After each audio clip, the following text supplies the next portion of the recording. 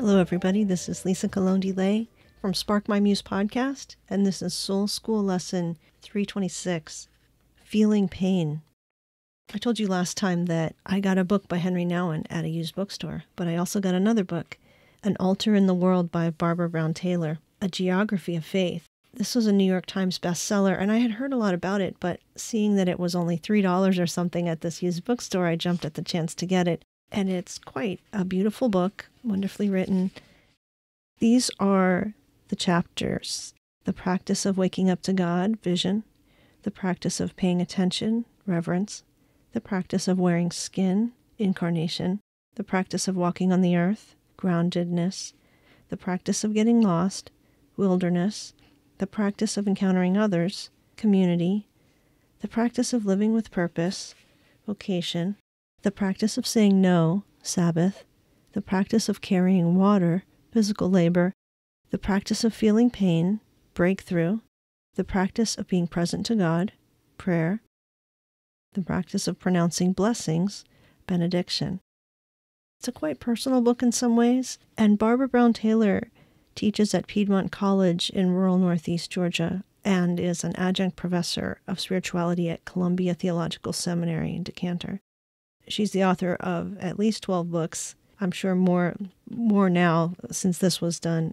And this was an enjoyable book, and I just want to read a little bit about what she says about the practice of feeling pain. She writes, "I have sat by as many deathbeds as sick beds in my life, and I have listened carefully. I have also watched what goes on in the room, including the complications I have brought to it myself. I have seen pain twist people and those who love them into exhausted rags, with all the hope squeezed out of them. I have also seen people in whom pain seems to have burned away everything extra, everything trivial, everything petty and less than noble, until they have become see-through with light. I wish I knew what accounted for the difference between the two, but coming up with a formula would be disrespectful for everyone involved. Generosity seems to help. When my friend Matilda lost her voice to Lou Gehrig's disease, she took up watercolors. The walls of her kitchen were papered with paintings of fleshly flowers that Georgia O'Keeffe would have coveted. You could not visit Matilda without getting a paintbrush stuck in your hand, too. She did not care if you felt like painting or not. Colors had become her language.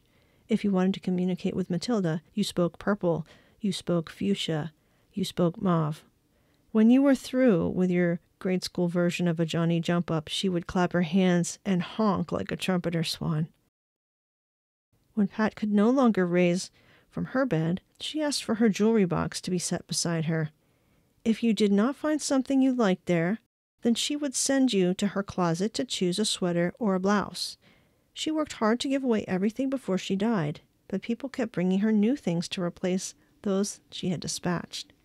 When someone gave her a polished stone with a hole in it to wear around her neck, she did not know what to make of it at first. "What is it?" she breathed, turning it around and around in front of her face. Then she brought it close to one eye so that she could look straight through the round middle of the stone. "Oh," she said, "now I see. This is the way through." Rituals seemed to help too. When Lucy was dying, way before her time, the members of her house church gathered on her porch at night, singing hymns that she could hear through the windows of her bedroom. They covered her whole house with prayers so that you could almost see them floating over the roof like a luminous silk parachute. I do not know whether the hymns helped Lucy, but I know they helped the people who sang them. When Earl was facing cancer a second time, he was not sure how to prepare. He was not a churchgoer, having burned out on God during a painful childhood in parochial school. Like Thoreau, he preferred to go to the woods alone, but his illness made that difficult to do.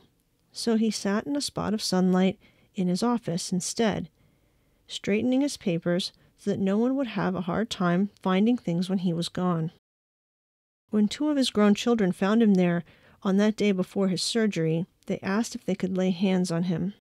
Unable to think of a polite way to say no, he let them, holding very still as one of them laid both hands on his hot round head, and the other pressed down on both of his shoulders hard enough for him to know how heavy love could be.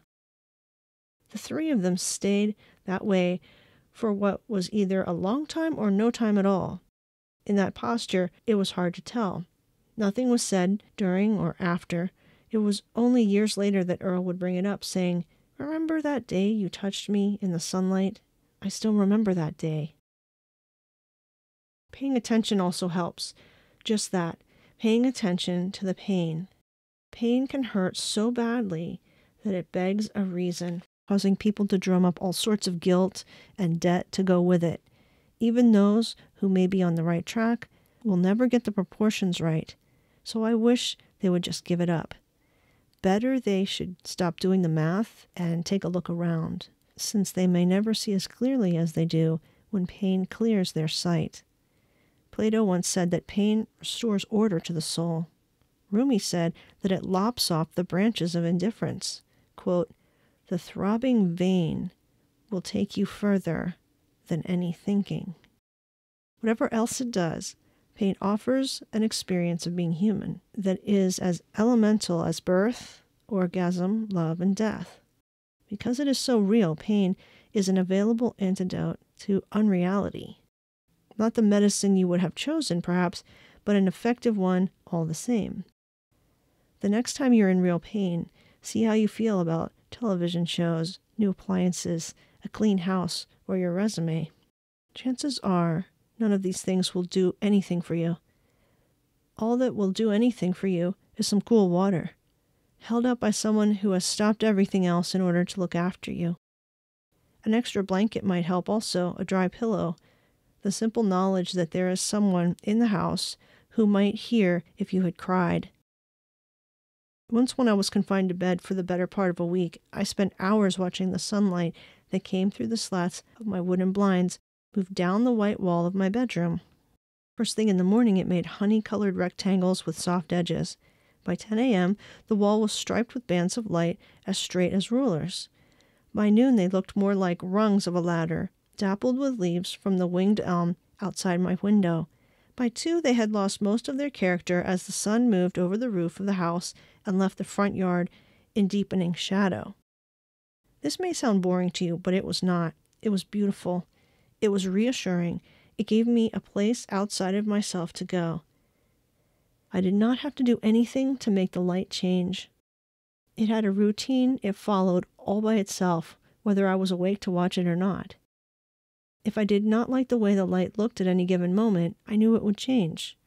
If I loved the way the light looked at any given moment, I knew it would change. I could not speed it up, I could not slow it down. Not to put too fine a point on it, the light was my life and I knew it. Paying attention to it, I lost my will to control it. Watching it, I became patient. Letting it be, I became well. There will always be people who run from every kind of pain and suffering, just as there will always be religions that promise to put them to sleep. For those willing to stay awake, pain remains a reliable altar in the world, a place to discover that a life can be as full of meaning as it is of hurt. The two have never canceled each other out, and I doubt they ever will. At least, not until each of us, or all of us together, find the way through.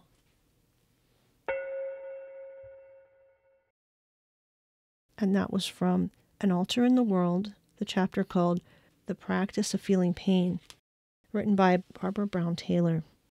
There are many lovely passages in this book. I might pick it up another time to read something to you, but I thought that her reflections about feeling pain and allowing it to slow you down and give you patience and allow you to feel your humanness were wise and apropos. Most of us want to shut pain down, look the other way, or numb it out, and I think that that's quite a normal human response. So I hope that reading meant something to you, and until next time, I wish you blessing and peace.